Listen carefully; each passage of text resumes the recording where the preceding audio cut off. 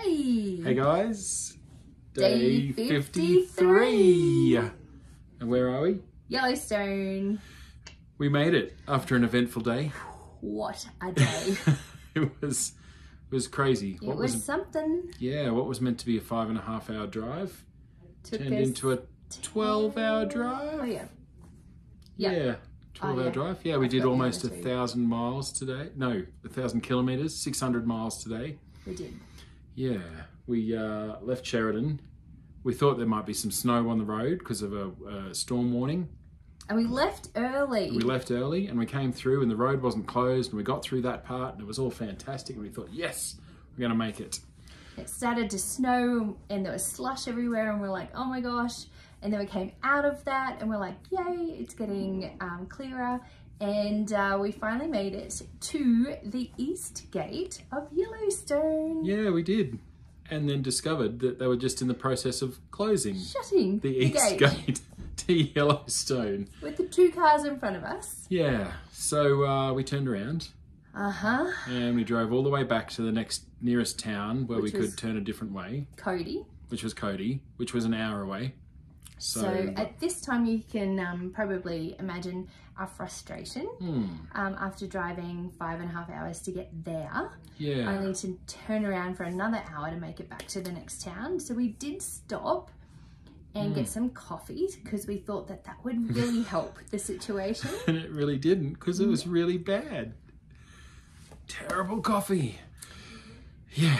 Anyway, we regrouped and we went, right, what do we need to do to get to Yellowstone today from Cody?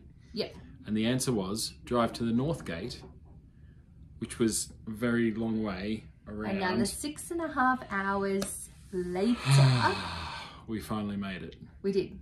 We got to the gate and we were like, please, please, please be open. And they were open. And I said to the lady as she checked our annual pass, can we get through to Old Faithful, which is where we are at the moment staying? And she said, yes, I believe the roads are currently open. And we went, okay, well, we're going to try it. And when someone says currently, we all know what that means, right? There is a chance. Yeah, but we drove in and there was a little bit more snow. There's snow all on the ground and the trees and things. And then we saw geysers and we saw elk, lots of elk just all over. And more bison. But these bison are way bigger. Much bigger than the ones at Custer State Park. Yep. Yeah. And then what else? And then we saw a bear. A bear.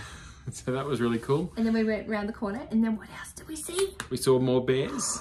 A mama bear and two baby bears. And what else did we see? More elk. Bison. More bison.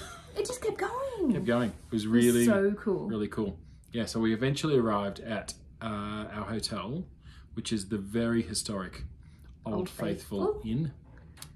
First accommodation in a national park ever. In the first national park created ever in the world. Yep. And it's about 4 or 5 stories high and it's all timber. It was at the time the tallest all timber building anywhere, and they've just preserved it beautifully. It's very lovely. Let me take you on a bit of a tour. So, and you'll just have to excuse all of our stuff, but this lovely. Hi. And then we have this beautiful window, and you can't see at the moment, but outside that window is the geyser. Old Faithful. It's really beautiful. And then we have a sink. Look at the copper bench top. Check that out. It's amazing. It's copper. Mike's very enthusiastic about this. Old school heater. And that is all, people. That's it. No bathroom. We've got a shared bathroom down the hall, which we were a little bit dubious about. But turns out that it's very flashed. Very flash. Yeah, so it's totally fine. Yeah. Yeah. So what are we doing tomorrow? So tomorrow we're going to explore Geyser Hill. Yeah. We'll watch Old Faithful go off. We'll hopefully see some other geysers go off. Yeah. We'll go on some hikes. We'll see some more bears, hopefully. Yeah. And hopefully it won't be snowing and raining tomorrow. There's meant to be no precipitation tomorrow. It's cloudy but no rain or snow. Yeah, and reception here is very scattered, so we may or may not be in contact with anyone. If this gets loaded and you see it, just chill. We'll get back to you in a couple of days. Yeah. And the temperature range tomorrow. Oh, yes. Yeah, it's going to be -6 overnight. And what's the maximum tomorrow? 3. And it's going to get to that at about 4 p.m. So we're going to be cold. Yep. But we have heaters in the car. So if it's too cold out, we are doing all of the drives in Yellowstone from the comfort of a heated car. Yeah. We'll just jump out and see stuff for 5 minutes and jump back in. Yeah. But it's going to be good. Cannot wait. Brilliant.